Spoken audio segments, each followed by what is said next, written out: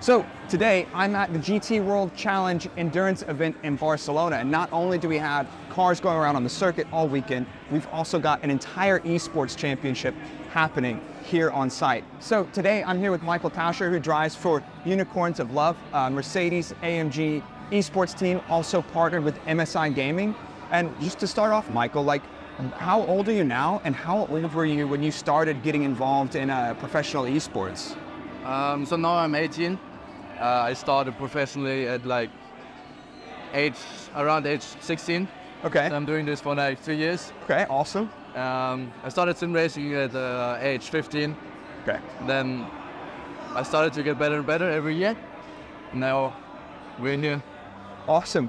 Do you have a driver's license? Yeah, okay, cool.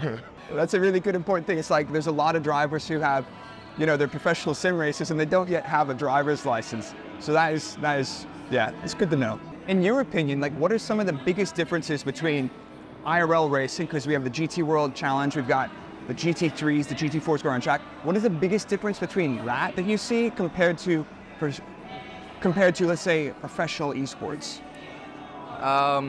In real life, obviously, you can't practice as much as in esports. You always have track days. Yeah. And in esports, it's just like you wake up and you could just basically practice the entire day. Yeah. And obviously, here in real life, you have G-forces, which we don't have. Yep. It's just a static rig, and I think those are the biggest differences. Sure. I mean, for example, on that, how much per, when you have a big event coming up, how much per week are you practicing? Because these guys out on track maybe get, building up to the 3-hour endurance, yeah. They maybe get 30 minutes, 45, maybe an hour and a half maximum track time. But you coming to prepare for this event in Barcelona, how many hours do you think you invested in preparing for it? It depends on every round. 1 week maybe 10 hours to 15 hours in 1 week, and then we start 2 weeks before the race. Yeah. So speaking of all that, all the preparation, all the events, what are some of the most memorable events for you in your esports career so far? I mean, you're really just getting started, and that's awesome to see. Probably this year's 24 hours SRO race. Okay. We won this year and last year. Okay. So we won it back-to-back. Congratulations. Yeah, thank you. What's the feeling like coming off of one of those huge events? You're in the zone for hours, and then you cross the finish line in P1. What's that feeling like? It's a weird feeling, because it's over, and all the work that's been putting in, so now it's all over. No one cares. You have to keep practicing for the next race. Sure. But I mean, that's the same thing in, when I was working in Formula One, it's the same thing. You finish a race on a good result, yeah. And you're back in the office on Monday preparing for the next weekend. Yeah. And it's it never stops. But I hope you have taken time to enjoy the achievement, because that is quite special. Yeah, we did. We took off 2 days and then started again. But a little reset and then straight back on it. Circuit de Catalunya in Barcelona. What are some of your favorite racetracks from around the world, from sim racing or to watch as a spectacle on television? What's your favorite circuit? Top pick? Sim racing is probably Spa. Spa. I mean, it's iconic. Yeah, it's a spectacular event. Yeah, it is. But in real life, I think it's Zandvoort. Okay. Because of the landscape. And it's a nice track too. Yeah. The new layout is very nice. Yeah, it's spectacular, fast flowing. Yeah. Banking that you don't typically see on motor racing circuits like that unless you're in ovals. So this is a very unique circuit. Yeah, it's really good. Bringing on to the final thing, in terms of, we look at the GT cars in the pit lane, you have all this different levels of, you've got setup, the preparation, your pit crew, your team management, and everything else. And then the hardware, the car itself that you're driving. But in esports, you've got the sim platform you're using, and then probably, I think the most important thing is the hardware that you're using and making sure that you have the maximum performance. You're not losing any frames. You have consistent feedback throughout. And how do you feel that your partnership with MSI has helped you guys in terms of achieving maximum performance in the sim racing arena?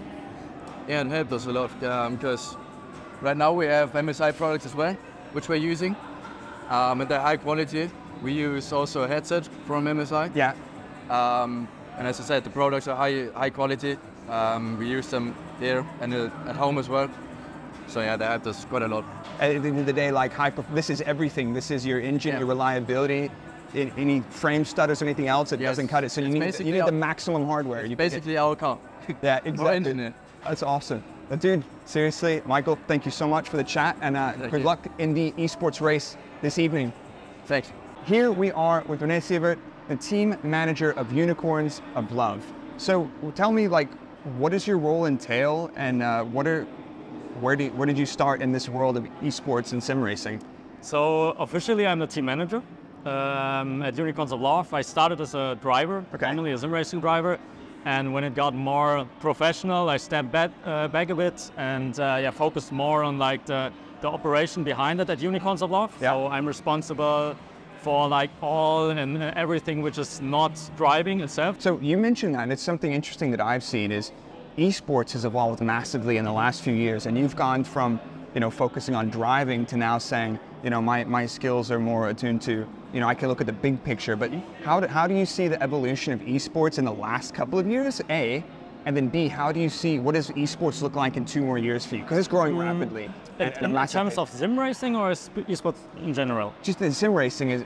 Sim racing grew a lot because we had COVID. Yeah. And even the drivers, the real drivers, they got into sim racing. They prepared, bought a safer simulator like the Sim because there were no races. Yeah. So it got a lot of attention. Also, like guys like Max Verstappen or Lando Norris, they got their sims as well. So it got a lot of attention, which was very good for the esports scene. Yeah.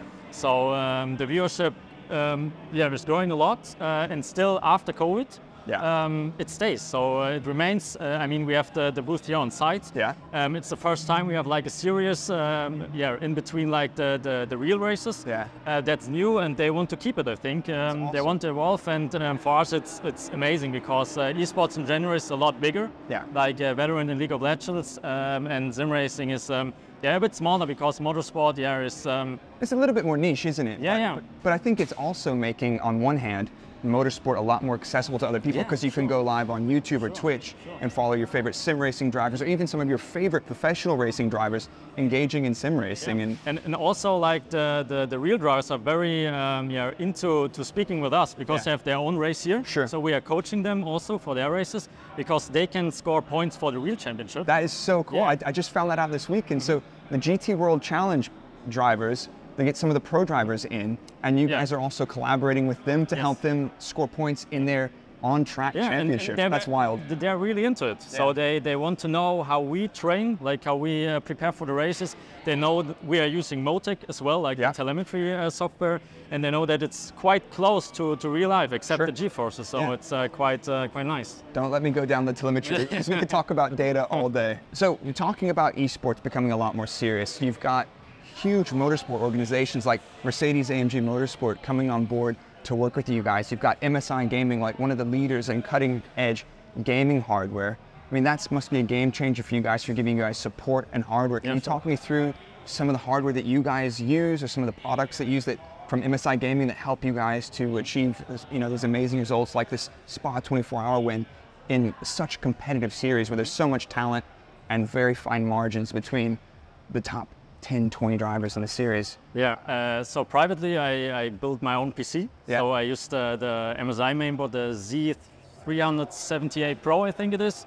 I think I have the same one. Yeah. All of my PCs at home have coincidentally have MSI so that I use it privately. I can't bring the PC here to use it for like the strategy. But we got the new MSI laptop, which is in collaboration with AMG. That thing looks so cool. We were just looking at the videos last night. It's like, that looks like the spaceship. It's amazing. I mean, if you travel a lot, it's great when you want to still do some gaming in the evening. But I mean, for on-site, I don't game with it. I need to do the telemetry stuff, and we have like a pit voice system, so it does not need a lot of power. But it's still great to have a laptop for the event. Cool. Yeah. I mean, it's awesome to see, the big manufacturers and not only gaming hardware, but professional motorsport really embracing esports to take that. And at some point in the near future, maybe the line between professional motorsport and esports is not so big. I think there's also some Mercedes-AMG performance drivers. I mean, hardware is very important because I mean, in real life you have like an engine which can blow up. Yeah. But in eSport it's not really possible. Yeah. So the only thing which can happen is that your PC is too bad. So we have a lot of lags and something like that, and the internet connection as well. So it's very important to have a partner which can give you access to good hardware. Yeah, that's awesome. Well, dude, Rene, thank you so much. Best of luck at the race, and I'm going to be hanging out tonight watching that and cheering you guys on. So best of luck, man. Thank you so much. Thank you for the interview.